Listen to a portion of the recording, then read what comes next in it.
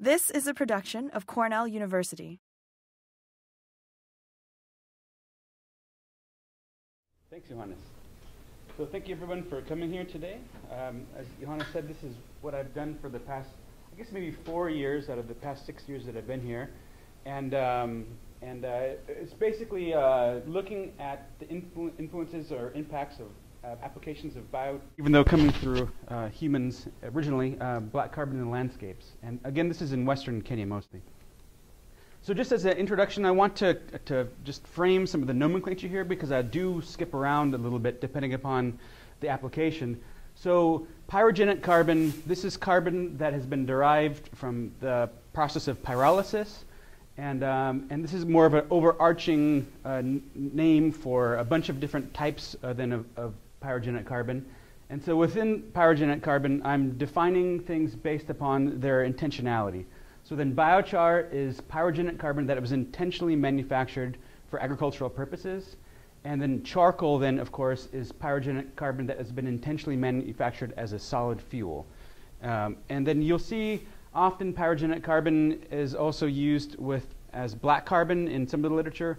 But in this case, we want to differentiate maybe some of the soots and aerosols that are often encapsulated within black carbon and remove those. And so pyrogenic carbon is basically those minus the soots and aerosols.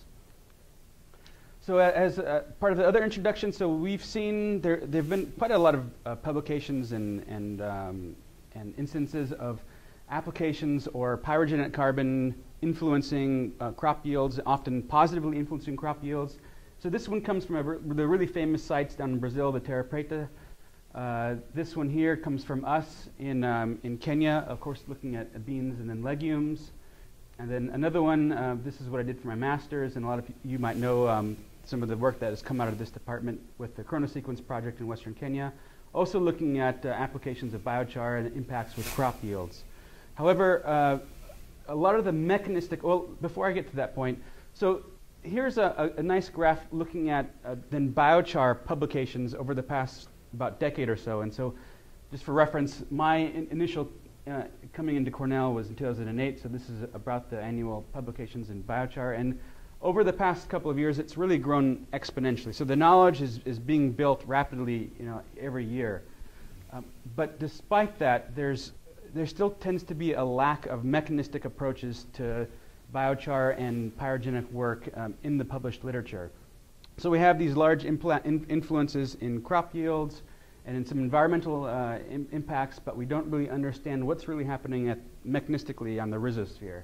And so one of the things that I'm hoping to do with this presentation is to look at the mechanistic responses of biochar to biological nitrogen fixation, and then following that, if we get some positive responses, what are the implications for moving to intentionally applying biochar or other pyrogenic carbons at the larger scale across the landscapes. And so this is also something that's really lacking from literature. And so we hope to tackle this also by looking at movements of natural pyrogenic carbon within the landscape. So moving into the first chapter, here we want to focus on the individual components within biochar, and then how that will affect biological nitrogen fixation in tropical soils. So some of the impetus for this project was that there's been one really nice paper that came out a couple of years ago looking at the impacts between biochar application and biological nitrogen fixation. However, this is one of the only studies that you can find in the literature looking at this, and then the mechanisms are not really known. In this paper by Rondon, they tend to tie it to nutrient application or nutrients that were in the biochar in the minerals, and that maybe influenced nitrogen fixation. But it was really left as a black box. And so this is a nice graph that looks at the different biochemical and chemical constituents within biochar. So we now are more aware that biochar isn't really a specific thing. It's more of a continuum of processes and products depending upon, one would be the relative proportions of individual biomolecules in the feedstocks. And so here we have amorphous hemicellulose, crystalline cellulose, and then amorphous lignin. So this is in the unprocessed feedstocks. And then these proportions are, of course, change depending upon what kind of feedstock we're talking about. And then once we pyrolyze them, so the pyrolysis, then intensity, so that basically the temperature increasing here on the x-axis, when we move across the pyrolysis intensity, we get really a change and a fundamental rearrangement of these materials. And so if we look down here, we have on the top part, this white area is the pore space. This gray area, the small little gray bar here, then is ash content. So this would be minerals, calcium, magnesium, potassium, silica, etc. Here, this medium gray in the middle is the volatile material, and at the very bottom is what's called pyrogenic carbon or fixed carbon. And these three things change. The proportions relative to each other change as temperatures increase. And typically, the limit for what we'd apply intentionally to agricultural fields would be around 300 degrees Celsius, and towards the maximum would be around 600 degrees Celsius. And so these are what we would typically think to be relatively good chars, or have biochars that would have a positive impact in agricultural productivity. So what we wanted to do, then we wanted to see how each of these particular components of the biochar, one would affect the biological nitrogen fixation, and how we could manipulate these depending upon feedstock, depending on pyrolysis intensity, and also depending upon maybe some post-treatments. And so some of our hypotheses were that, one, the fertilization response from the ash minerals going into the soil from the biochar would only be partially responsible for some of the increases in biological nitrogen fixation. Our second hypothesis was that the volatile material of the biochar will stimulate some of the responses in the rhizobium. So we did this in a greenhouse experiment, and this was conducted in Kenya. The soil that we used was under long-term agricultural production for over 100 years. It was an ultasol with relatively no nutrient content, but the pH was just slightly acidic at 6.1. We used a bean variety that came from Siat that was sensitive to nutrient responses in the soils, and it was also had a nitrogen, a nodulating and non-nodulating isolant, so we're able to partition out the amounts and quantify of the biological nitrogen fixation. Then in this case, we used the native rhizobium, so we did not add an inoculant. We used whatever was in the soil, and we added biochar at the equivalent rate of 15 tons per hectare. And then across all of our treatments, we added a basal fertilizer phosphorus application of the equivalent of 1 kilogram per hectare to sort of eliminate maybe some of the absolute deficiencies in phosphorus.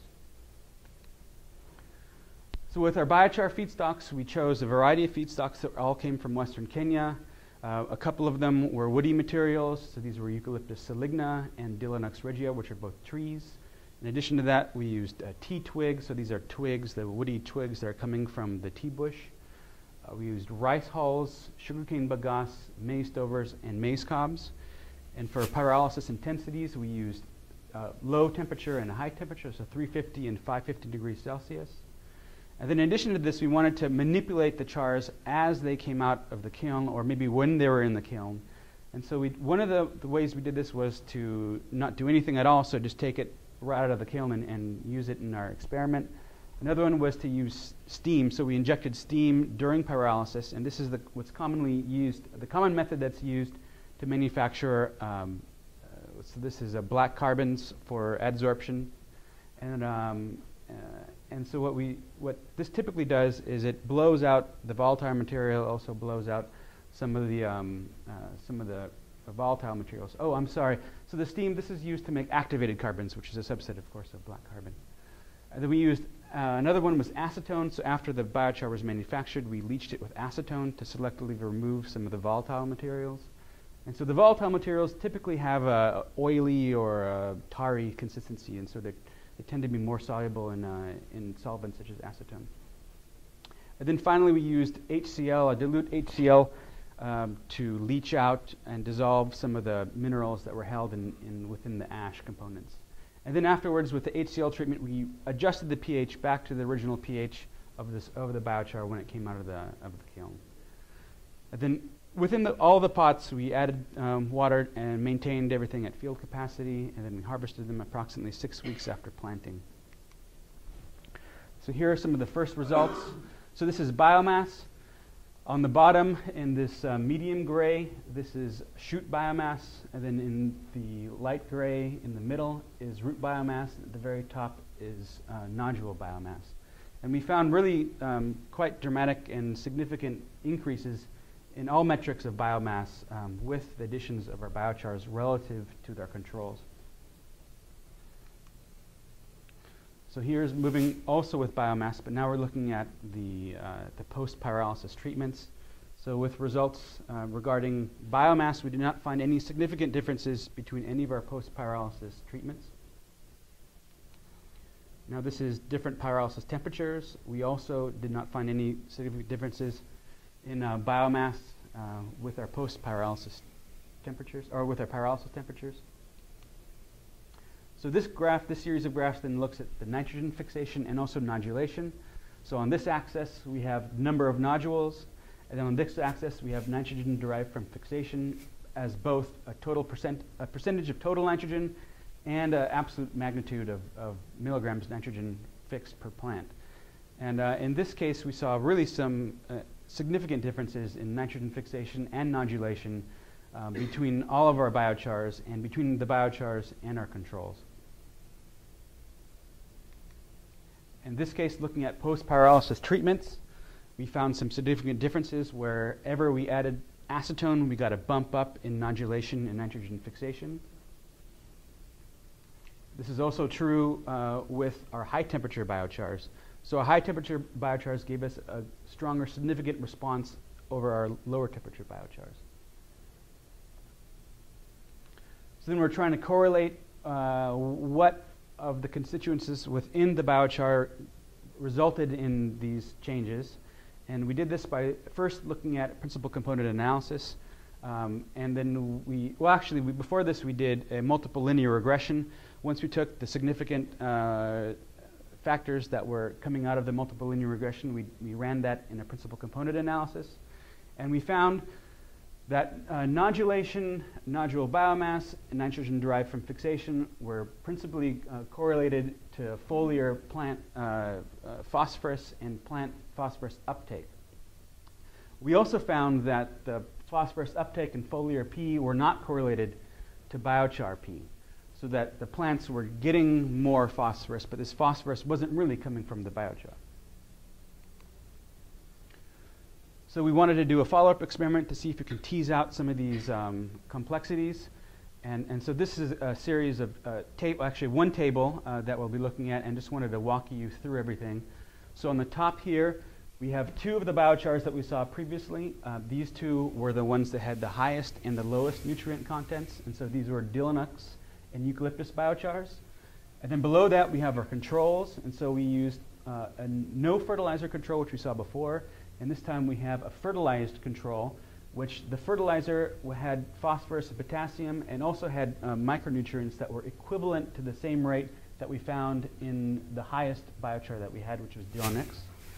And then in addition to that, we have our acid-treated biochars, so the biochars that had low nutrient contents that were leached out. And we had these at both a high native pH and a low native pH. And these are also in comparison to the same controls that we found up here. And so on the top then, of course, we have a number of nodules. We have nitrogen derived from fixation, as we saw before. And in this case, we found similar responses. So wherever we added the biochar, we got greater nitrogen fixation and nodulation over our controls. And in this case, we measured mycorrhizal root colonization.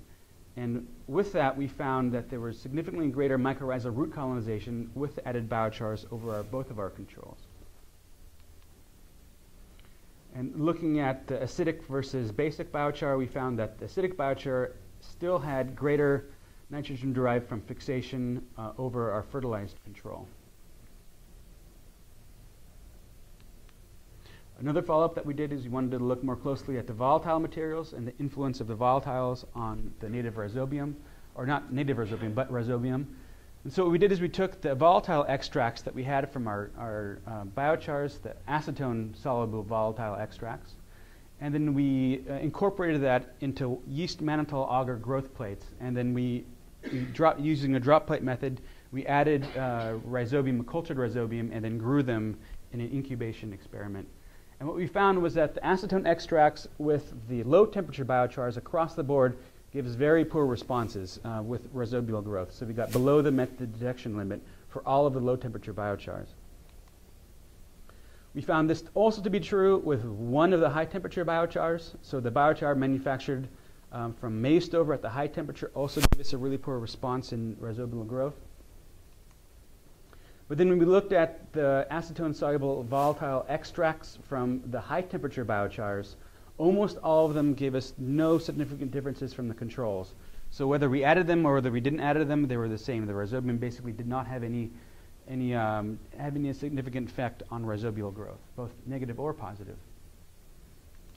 But with two of the extracts, so the ones coming from Dillinux and rice at the high temperatures, we actually found greater rhizobial growth than with the control, so that the additions of these resulted in a boost in rhizobial growth.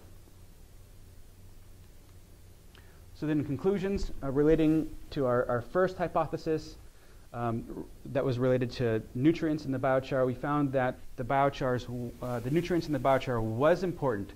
So whenever we leached out the nutrients from the biochar using HCl, we got a decrease in our responses. But this wasn't sufficient. When we had the acidic leached biochars, these were still giving us a better response than the fertilized only control. And then again, we got greater phosphorus uptake seems to be the primary driving variable for what the responses that we saw. But this was not correlated strongly to biochar phosphorus. So what we were thinking is that the greater responses with the mycorrhiza was then leading to greater looking of them and excavation of the mycorrhiza in the soil for phosphorus, and that was then fuddling into the plant. pH was also beneficial. Whenever we added the acidic biochars, we got a decrease from the basic biochars. But again, this wasn't sufficient, so the acidic biochars still gave us greater responses over both of the controls. Then finally, our last hypothesis related to volatile material. So some of them definitely were detrimental that we saw. Some of them were neutral, and then some of them actually gave us a positive.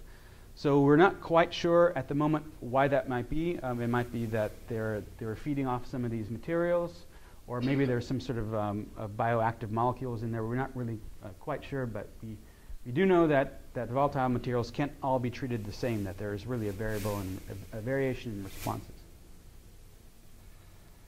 Okay, so now we're switching gears. We're still looking at beans and nodulation, but in this case, we're looking at the influence of biochar to mediate against drought stress with rhizobium in the soil.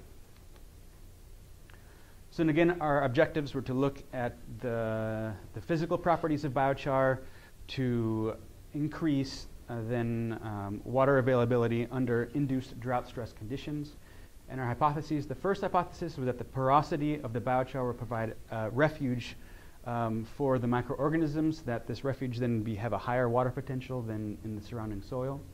And our second hypothesis was that this effect will be expressed more under sandier soils than in clayer soils. So we also did this in a greenhouse experiment in Kenya. We used the same soil that we used in the previous experiment, except in this case we added another treatment where we had pure acid-washed quartz sand, and then we did sequential mixtures of the two. In this case, we did not use the native rhizobium. We added an inoculant, so this was C.899, which is a variety of Rhizobium tropici, and we used 3 different carriers. So the first carrier we used was raw bagasse that came from sugarcane manufacturing. Our second carrier was biochar that was produced from this bagasse that we manufactured it at 550 degrees Celsius. And then the third carrier was portions of the soil that used as a control carrier for the inoculants. And then finally, we designed our inoculants so that the inoculants that we added matched the MPN of the soil, so that we're trying not to boost the total population of soil rhizobium, but rather just augment it with using this carrier. And to our knowledge, C.899 had not been used in the soil, had not been introduced into the soil before. So then the idea was to use C.899 as a biomarker so that we could figure out how these effects were working. So we introduced 3 water regimes. So the first water regime was no water stress. And in this regime, we incorporated the inoculant into the soil, and then we watered to field capacity, and then we planted. The second water stress was a little more intense, where we incorporated our inoculant, we watered to field capacity, then we allowed it to dry for 8 weeks, then watered back to field capacity and planted. And then our third water stress was our greatest water stress, where we incorporated the inoculant, watered to field capacity, dried it for a week, watered it again to field capacity, and then dried it, and then repeated this wetting and drying cycle for 8 weeks. And then finally we watered it again to field capacity, and then we planted. So our initial results, this is looking at biomass. So shoot biomass, that is. What we found is what we expected, that shoot biomass decreases as our sand content increases. So on the x-axis here we have percent soil, so 100% soil, 100% sand, or yeah, so 0% soil, 100% sand. And this was true across all of our water stresses. We got some variable responses with shoot biomass in regards to the inoculant carrier that we added. In no water stress, in pure sand, we found a significant response with biochar versus the other carriers, and the rest of the soils, there was no significant differences in the responses. In our light water stress, the only significant difference that we found was a greater response in shoot biomass with our control over the bagasse and then the biochar carriers. Then finally, under our most intense water stress, on the pure soil and then the 75% soil treatments, we found that the biochar was the one that gave us the greatest significant response with shoot biomass. Now here we're looking at the same soils and water treatments, but focusing on nodulation. In this case, we got very different responses. Our bagasse gave us the most significant, and really across the board and across almost all of the water treatments, greater nodulation versus everything else, either the control or the biochar. The only exception was under no drought stress in the pure sand treatment. We found significant, greater and significant differences in nodulation in response to our biochar amendment. And here's nodule biomass. Nodule biomass follows the same trends that we saw with nodulation. Bagasse was giving us the greatest significant positive responses, except for in that one soil, the sand, and the no drought stress, where we got greater significant responses with the biochar. Next, what we wanted to do is we wanted to take the nodules and look inside of them to see what the occupancy was, whether it was indeed what we added with 899 or whether it was some of the native strains. And so we did DNA fingerprinting. One of the things that we found was it was really quite difficult to get any culturable organisms from these nodules. But when we did get them, we found that there really wasn't any significant differences in the proportions of 899 versus the natives with either our bagasse or our biochar treatments. And what we did find was that the actual proportions we're getting were relatively low. So 0 to 14% of the nodules were the ones that we added with 899. With the biochar, with the bagasse, 10 to 23% of the nodules were 899. So what we take from these tables here are that the nodules are really dominated by the natives and not dominated by our introduced strains. So in conclusion, the biochar and porosity, we did not find this to be true. The bagasse was giving us the greatest significant changes in rhizobium really irrespective of most of our water treatments. One of the reasons that we're thinking for this is that we didn't find really significant differences or significant numbers of introduced strains, so the 899 that we added to the soil. So what's most likely happening here is the bagasse is adding a boost to the native strains of rhizobium rather than maintaining the introduced strains through the drought stress. And so some of the literature that we've been pulling up was relating what happens if you added some sugars, so simple sugars, excuse me, to the soil. You get a boost in the native strains of rhizobium. The bagasse being a byproduct of sugarcane processing industry, it has relatively high residual sugars. And so most likely what we're thinking is that these residual sugars are the ones that are that are causing the response in the native rhizobium into the soil. And then finally, what about the differences, the significant differences in the biochar with the sandy soil? And so what we might be seeing here is the greater buffering capacity of biochar.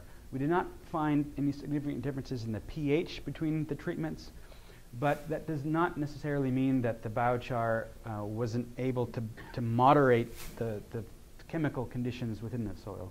There's been a lot of papers that showed buffering capacity of biochar to be really quite high, and it seems like this might be the most likely reasoning for what we've been seeing. Then finally, with regards to the shoot biomass, it seems like based upon our previous study and looking at this study that it might be linked to greater nutrient uptake or possibly nutrient allocation through mycorrhizal foraging.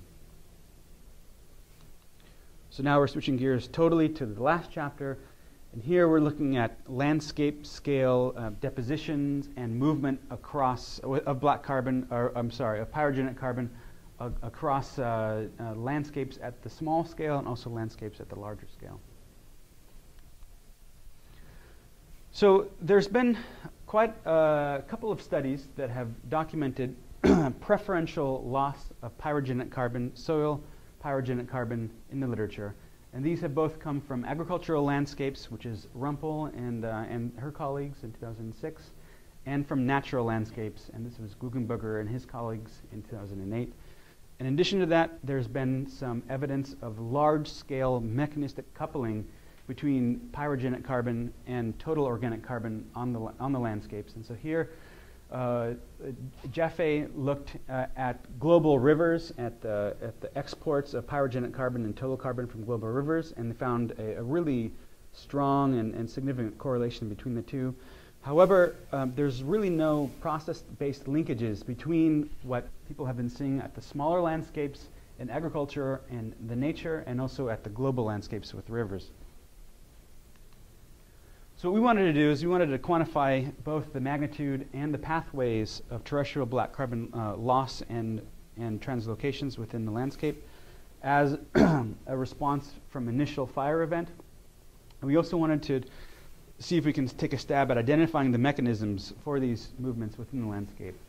So our hypothesis was one, that erosion would be the dominant pathway for terrestrial black carbon loss in the landscape, and that pyrogenic carbon would be preferentially eroded from the landscapes. So we did this by using some of the paired watershed studies that have been established within this department over the past couple of years in Western Kenya. And I don't know if you remember John Recha, this is what he did for his entire PhD. So what we have here is a pair of forested watersheds, a pair of watersheds that were converted into agriculture relatively recently, so 2001, a pair of watersheds that were converted in the medium term, so in the early 90s, and a pair of watersheds that were converted from the native forest in the 1950s. So we were fortunate, but also unfortunate for the landscape to have been able to monitor and evaluate the initial deposition of black carbon in the forested landscape. So in this early 2012, the local population and communities began the process of clearing one of our forested watersheds, and then they used the woods, the trees, once they were cleared, to create charcoal. So what we saw is really the initial deposition, what most likely occurred over the past 60 years in these soils. And this wasn't what was classically defined as a slash and burn, where the entire landscape is cut down and burnt. Rather, it's a chop and char, so that the trees are chopped down, piled together, and then pyrolyzed to create charcoal for export in very specific locations located throughout the landscape. So here are some of the land use maps that we created for these watersheds. Again, on this panel, we have the young agricultural watersheds, medium agricultural watersheds, and old agricultural watersheds. And one of the things that I would like to point out is that the land use change does occur and does change between the different conversion ages. So we get a predominance of maize cultivation here, and then as we move over time, we get a more and more change into perennial crops. I know that I didn't include the key, but this green area is maize, and this green spotted area is tea, and also some woodlots that we have here. So we took these landscapes and we divided them into slope units. So these are this would be summits, and then shoulders, and then toe slopes, foot slopes, then toe slopes. And so we divided these across all of the landscapes and really used this for doing some of our subsequent analysis. And so then within these different Catena landscape positions, we randomly located 4 different spots across the landscapes then to sample for soil and for other things. Oh, I want to point out that on these sides, so each of the watersheds, we established a weir, which we took both hydrological data and also water samples from them. So across those landscape positions that I showed you, we sampled soil to 2 meters depth. We used the Cornell sprinkle infiltrometer to measure infiltration and erosion rates. We also captured any erosion that we found for some subsequent analysis. And then at the weirs, we measured bi-monthly stream water concentrations in pyrogenic carbon and also total organic carbon. And then in addition to that, so that was the smaller landscape. Across the larger landscape, we measured stream water concentrations of pyrogenic carbon and total carbon that were in most of the major rivers that are feeding into Lake Victoria. So these are included here in the green. For reference, our smaller watersheds are located up here in the red, and we also measured at the only outlet for the Nile of Lake Victoria there in Jinja in Uganda, which is highlighted in blue. So in these rivers, we randomly sampled 5 times in one day, though, water from the rivers, and then we took the 5 20-liter samples, homogenized them, and took a 1 20-liter subsample, and we acidified that for transportation. And then once we took the water samples back to Cornell, we freeze-dried them, and then we took the solids and analyzed them along with our soils on a subsample under HiPy. So this is the hydrogen pyrolysis, which is a really good instrument that can get us quantitative measurements for both pyrogenic carbon and total organic carbon. And then in addition to that, we took the rest of the samples and measured pyrogenic carbon and total organic carbon using FTIR. And then using the partial least squares analysis, we did a regression to make a predictive model for pyrogenic carbon and total organic carbon for the rest of our samples. So here's some of the results. This is with depth. These are total organic carbon and non-pyrogenic carbon. And this really follows what we would expect. In the surface, we have really high concentrations of these carbon species, and the concentrations decrease with depth. Now here we're looking at soil pyrogenic carbon, and then also the ratio of pyrogenic carbon to total carbon. With the total pyrogenic carbon, what we're finding is the same thing we saw before. Actually, this is up here, where we get our greatest concentrations on the surface, and then we get a decrease with depth. But unlike what we saw before, with the ratio of pyrogenic carbon to total carbon, we found an increase in this ratio with depth. So we're getting an enrichment in pyrogenic carbon with depth in the soil. Here we're also looking at soils, except we're looking at only surface soils, and now we're looking across the different catchments, so moving from the forest to the old agricultural landscapes. And one of the things that we see here is in the forest, we're seeing really kind of a random distribution of total organic carbon and non-pyrogenic carbon across the landscape within the forested catchments. But with pyrogenic carbon, as I mentioned before, we're really seeing very site-specific increases in pyrogenic carbon. So these are the areas where the charcoal was manufactured.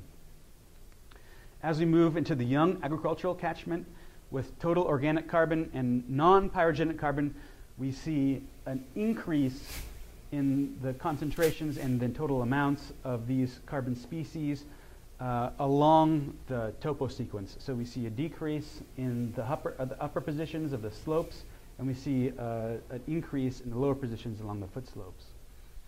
This was not true with the ratio of pyrogenic carbon to total carbon. What we're seeing is greater concentrations of pyrogenic carbon higher in the slope positions. When we move to the medium conversions, so these are the ones that were converted in the 1990s, this, all the significance moves, all this interaction really disappears. And so we see really a uniform distribution of these carbon species across the catchments. And then we move to the old conversions, the old catchments. We start to pick up then significant changes and significant increases in pyrogenic carbon. Here again, we're seeing concentrations of pyrogenic carbon relative to non-pyrogenic carbon in the higher slope positions across the landscape. This data is our data that we got from the sprinkle infiltrometer, so looking at erosion. And what we see, I want to draw your attention to, again, the proportion of pyrogenic carbon to total carbon. We don't see any increase, any significant increase in this ratio across any of our sites, from the areas where we found really high pyrogenic carbon to the areas where we found really low pyrogenic carbon. So this is giving us some evidence that we are not finding preferential erosion of pyrogenic carbon. So here we're looking at total carbon and pyrogenic carbon and non-pyrogenic carbon exports from stream waters from these catchments.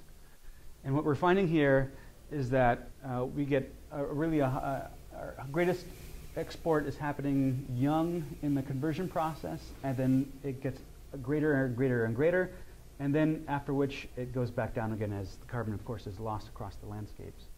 But we're not finding any clear trend with pyrogenic carbon. So our proportions of carbon isn't really changing very much, apart from this one outlier, isn't really changing much across the landscape. I would like to point out that the global average for all these is around 3.5, and so I'll be using that in the next slide. So here we're looking at the same thing, so exports and concentrations of these carbon species, but then looking at the larger landscapes, and so these large rivers that are flowing into Lake Victoria. And really the main point that I want to show here is that the ratio then of pyrogenic carbon to total carbon is staying relatively constant with some fluctuations, but what we find is that the proportion that we found in our headwater catchments are the same proportion that we found in the coming out of the Yala River. So the headwater catchments were the headwaters of the Yala River. So really we're seeing the same ratio, whether it's coming from a small scale to a large scale, of pyrogenic carbon to total carbon coming out. And so again, I think this is greater evidence that we're not finding preferential erosion of pyrogenic carbon into the landscape through rivers at the small scale and also moving to the large scale. And so in conclusion, I think that the evidence is leading us to believe that preferential erosion of pyrogenic carbon is not seen across scales, and we might actually be seeing preferential erosion of non-pyrogenic carbon in the landscape, contrary to what was published in the literature previously. And we found that these losses were greatest in the first 10 years after conversion, after which things tend to stabilize in the system.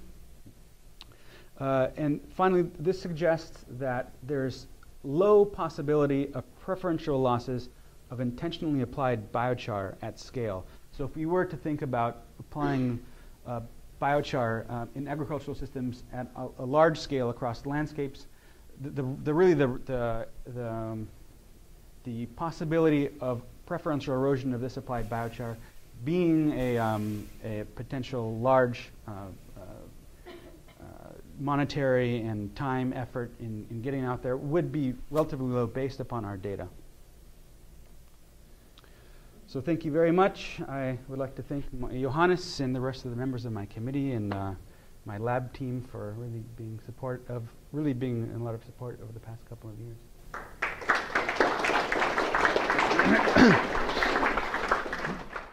This has been a production of Cornell University, on the web at cornell.edu.